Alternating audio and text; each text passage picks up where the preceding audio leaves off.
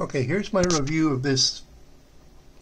Well, I got it for $20. It was a return, and it's regular $36.54. I got it for $20 because of somebody didn't want it.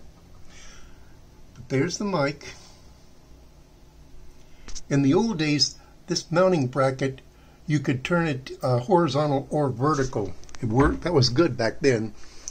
There's the mic. I don't like how the volume is right up against the support. This echo is a joke. Why anybody would want echo, I don't know. The mic sounds good.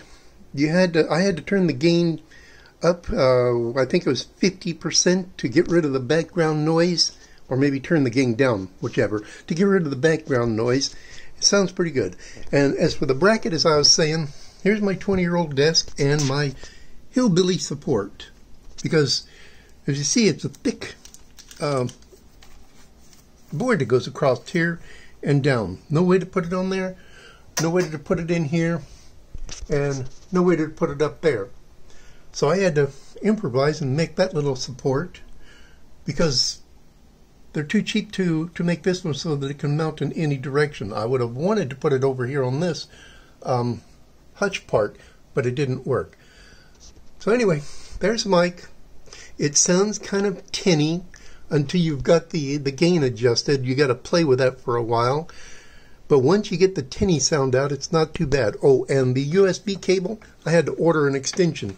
The little tiny short thing, what is it, maybe 4 or 5 feet long? It's not long enough.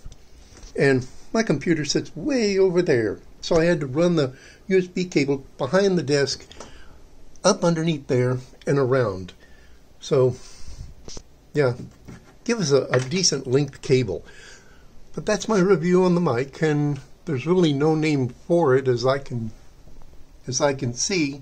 It's just a cheap Chinese condenser mic. That's my review.